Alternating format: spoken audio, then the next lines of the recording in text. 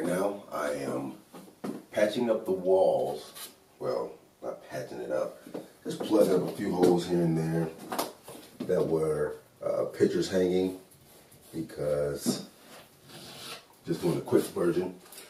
I put a little burn compound on a blade and I just take my finger, find a hole, rub it over it, smooth it out with the blade as best as I can, you know. So we're gonna let this sit for about 5 minutes or so, and then we're gonna come over here and paint this wall. We're actually going to do a makeover on this wall. This is going to be the wall of business. So stay tuned.